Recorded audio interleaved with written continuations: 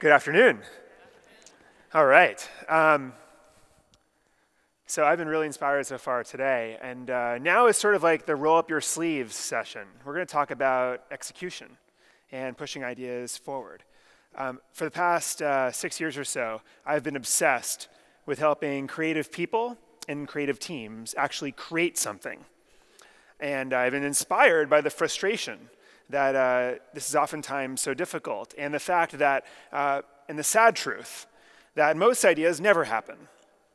Even the greatest ideas suffer horrible odds. And I'm sure that it would be a great thing and the world would be a wonderful place if there was such thing as idea meritocracy, where somehow, some way, the best ideas had the best chance of actually seeing the light of day. And of course, that's not true. So I want to talk a little bit first about why that is. So first of all, when a new idea strikes, energy and excitement is extremely high. Whether it's for a project that you're involved in, something that you really care deeply about and that you're passionate about, and you come up with some idea or realization or solution, and then you're up till 3 in the morning working on something. You get people together, you're motivated, you're excited, you're not doing other things, you're just focused on that. This is when a lot of people leave their full-time job to start writing that novel that they always wanted to write, and they start writing that first chapter. And then as time passes, energy starts to dwindle down. You start to fall behind on those television shows you love watching. You start to fall behind on life. And you realize you've sort of entered this project plateau. This, the doldrums of project management, a very unhappy place to be. And as creative people who love what we do, what we desperately want to do is return to that level of energy and excitement that accompanied the idea itself. And so what do? We just come up with another idea. And then we come up with another idea. And ideas lead to ideas lead to ideas. And this is why there are more half-written novels in the world than there are novels. It's because we always do this. We're guilty. Now, what we want to do is push one idea to completion. And that's what I want to talk a little bit about today. So this is one of the things we're up against, this love for idea generation, or I call it idea-to-idea syndrome that a lot of us have as idealists. The other thing that we're up against is the gravitational force of operations. The day-to-day stuff that always pulls us away from that exciting idea that we came up with last night, or yesterday. Or we have a great meeting and then we get back and we realize we're overwhelmed with email and other stuff we have to do, chores and everything else. So we're up against that as well. We're up against feeling organized, or lack of feeling organized for that matter. When we interview thousands and thousands of creative individuals and teams and ask them how organized they feel they are, you can see the majority of people, only 7% say they feel very organized. Double that number, 14%, say they live a life of quote-unquote utter chaos. So we're up against something there. A lack of accountability. You have an idea, you don't tell anyone, no one holds you accountable to it, it's unlikely to happen. A lack of leadership capability. You know how many great creative teams, great bands come together, great projects, great people come together, and then they disband. They break apart before the project's done. And it's oftentimes because they didn't like the way it was led. They didn't respect the leader, the manager. This is why there's such an attrition issue in the creative world. People just don't stick together long enough to make stuff happen. It comes back to a leadership problem. A lack of feedback exchange. I'm sure we've all had someone we know and love who had a great idea or not a good idea, but they have their flaws in what they want to do, but we don't want to break the news to them because they're so excited about it. We don't want to kind of pop their bubble. And that's a problem, right? We're hurting them because they need the feedback in order to make this actually happen. So that's another thing we're up against. Disorganized and isolated networks, a lack of attribution and transparency. It's very hard to know who's really doing what, who's responsible for what. Credit is lacking in the creative world. Online these days, you see a really cool picture, you never even know who took it. So these are all the sorts of things that we're up against in terms of giving people the opportunity and the wind at their back in making ideas actually happen. So our team at Behance has been focused on this for years, developing all sorts of tools and technology, and we like to say that we're medium-centric and mission-centric and medium agnostic, meaning we're all about organizing creative people, and we don't care how we'll do it, through technology, through talking about it, through research, that sort of thing. And so what I want to do today is talk about how some people and teams consistently defy the odds in making their ideas happen, whereas most of us don't. And I wanted to share some things that we need to think about. And this is sort of the roll up your sleeves, getting your hands dirty part. This is about how you actually push the idea that you're thinking of to fruition. Some things we need to keep in mind. And a lot of people will ask me sometimes, I didn't come together. So making ideas happen is really all about the organization and how sort of you stay organized on a daily basis. It's about how you leverage your community, the people around you, to refine your ideas and hold you accountable to them and collaborate with you. And then, of course, it's the leadership itself. It's sort of how do you keep the team together, or how do you keep yourself on track to make an idea actually happen. And so I want to start with a problem that all of us face, and probably right now we're all facing this problem, which is we're being inundated with stuff. Right now, right? You're getting text messages, voicemail messages, email messages, Twitter messages, Facebook messages, and the list goes on. The sad reality is at this modern era that we're, at modern age, we are sort of entering the state of reactionary workflow. We're simply reacting to everything that's coming into us, pecking away at the collective inboxes every second, instead of being proactive with our energy in what matters most to us. And so we could all literally go through every day simply reacting and never being proactive at all. And I was talking to a guy the other day who drives into work, has like a morning commute. And it's during that time where he was telling me he would think about, his life and what he wants to do with his career and sort of long-term thinking. It was this sacred space that he relied on every day. And then he told me that recently he got a new car with an iPhone integration. And now he has like thousands of songs at his fingertips. He has Twitter on his dashboard when he's at a stoplight. And he's lost that sacred space. And I would venture to say that the final frontier of forced deep thinking, where we actually have to sort of unplug and think, about our lives, is probably the shower.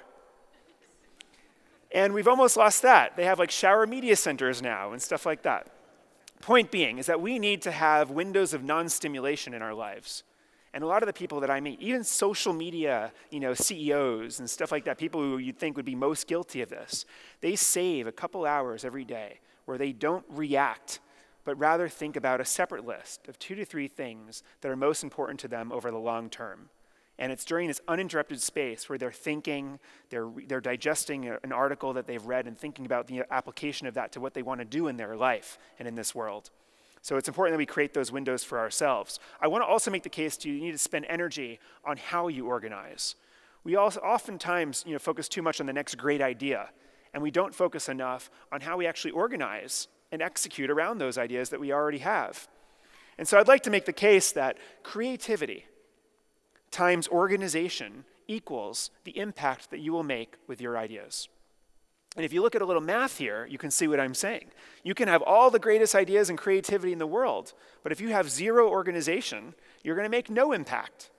And then there's a controversial suggestion I'm making, which is maybe if you spend a little less time focusing on that next best idea and a little more time on organizing around it, we'll make more of an impact. There are a lot of examples that I won't go into now, but the point being is that organization is really important, not only for individuals, but also for teams and companies. And there's this great company that is always on the top of the 100 most organized companies of the world list that comes out every year by a supply chain management magazine that I'm sure none of us have ever seen. I haven't seen, I've just heard. But interestingly enough, you'd think, what's the most organized company in the world? FedEx, UPS, Walmart, one of these logistics-driven businesses. Actually, the answer is Apple.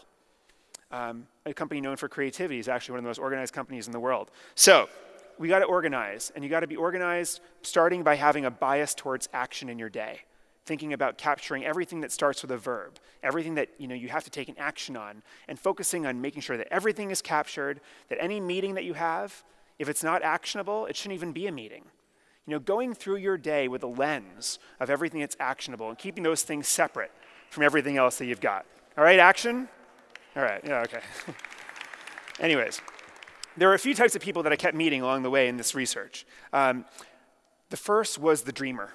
The dreamer is like, always thinking about what we can do next. Maybe we can do this, maybe we can do that. Even a day before the event, they're thinking, maybe we can get this person involved and do this sponsorship. And that's what keeps them up at night, is what new ideas, what new things we can do. That's what makes them excited. Then you have the doers. The doers are sort of like the Debbie Downers of the world. The doers are like, no, can't do that, don't have the time, events tomorrow, no. That's the doer mentality. The doer goes to bed happy at night when there are no new ideas in the pipeline. All right? And then you have the incrementalist who kind of rotates from dreamer mode to doer mode to dreamer mode to doer mode. But regardless of what you identify with, my point is that we all need to share ideas liberally. We need to make sure that everyone around us that kind of keeps us accountable, refines, occasionally kills our ideas, knows about them. And one of the biggest mistakes a lot of people make is they keep their ideas to themselves. They're scared of what other people will think. They feel they're not ready yet. They're worried that someone's going to steal their idea. Well, the truth is it's so hard to make an idea happen, you don't have to worry about that. The immune system. Some of these teams, individuals that I've met that work in groups making projects happen, they have a really strong immune system. And what I mean by that is, you know how your body has an immune system that kills off anything new? And that's why it keeps you healthy. Every day you get viruses or whatever entering your body, and they're killed by the immune system. And in great teams, you have a healthy immune system. You have people who are the Debbie Downers of the world, the people who keep killing ideas as they come up to keep you on track. Every now and then, when you're trying to solve a problem or create something new, and you go into that brainstorming mode, that's when you empower the dreamers and you suppress the immune system. You suppress the doers. The equivalent in the body is that if you ever get an organ transplant, the first thing the doctor does is they suppress your immune system so you can take on the new organ. It's the same thing. And so what great leaders do is they build a team that has both the doers and the dreamers. And the problem is that when you're a dreamer, when you're someone who comes up with great ideas and you put together a team, you just want to hire other dreamers. And then it becomes an intoxicated orgy of idea generation, and nothing gets done. So the point is we need sober monitors. We need designated drivers on teams, the people who are not as fun to brainstorm and come up with ideas with, but keep us on track.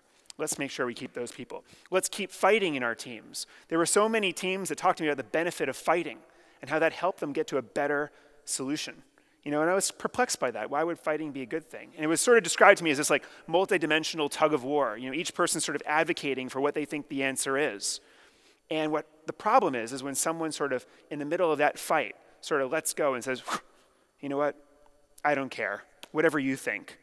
And that's called apathy, right? And that hurts your customer. That hurts the people you're trying to serve. Because at that moment in time, you're no longer exploring that person's opinion, right? What that person thinks the solution should be. And so great leaders keep people engaged in the fight. That's another thing I think we should think about. I want to talk about making sure that we all work in the intersection of really where our greatest work, where our greatest creations can come out of.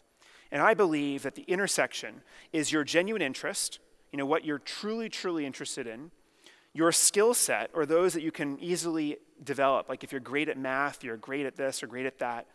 And then the opportunities that exist around you that you could tap. Now, a perfect example of how you're not working in your intersection is, say you love music, and you live in New Orleans, which is a great opportunity to be in the music industry, except you can't carry a note for the life of you. That is not working in your intersection. But if you've got great business skills, and you are the business manager of a band that you met in New Orleans, then you are working in your intersection. And so what we need to do on our own is find where our intersection is. What's the stuff that when you're reading at night, you keep your eyes open to keep reading because you're so fascinated by it? That's your genuine interest. The other thing we need to keep in mind is that as leaders, we need to push everyone into working in their intersection. So as the leader of any sort of project, you control the opportunity circle because you're the one who's deciding what this person should do. And so make sure you push them into working in an opportunity that overlaps with what they're genuinely interested in and the skills that they either have or could easily develop. Something to think about. The last piece I want to talk about is just something that I was very struck by in my own career after talking to so many different people who had incredible creative career trajectories, had done something remarkable, whether it was in government or nonprofit or in business, and all of them talked about this moment where they suddenly gained confidence from being doubted. And it was interesting, society is very hypocritical. Society shuns what society ends up celebrating. We shun the people that, decide to drop out of college because they want to start this business or whatever, and then the Steve Jobs, the Mark Zuckerbergs, the Bill Gates of the world, we celebrate them later when they change the world as we know it, right? We typically shun things before we celebrate them. And I was talking to, for example, a guy who was in a huge publishing conglomerate, a big publishing company, on track to being one of the lead publishers. And they gave him this opportunity like 10 years ago or something to join this small group of 3 people called digital publishing. And he decided to take that job. And people said, "What, are you crazy? Why would anyone ever read a book on a computer? Don't throw away your career." And for whatever reason, the more people that started to doubt him, the more confident he became that this was the right thing for him, which shows us that if everyone thinks you're crazy, you're either crazy or you're really onto something. And so my point is that we all, in our own path, should gain confidence from the doubt that we get along the way. And what we must recognize is that nothing extraordinary is ever achieved through ordinary means. Nothing extraordinary is ever achieved through ordinary means. Thank you.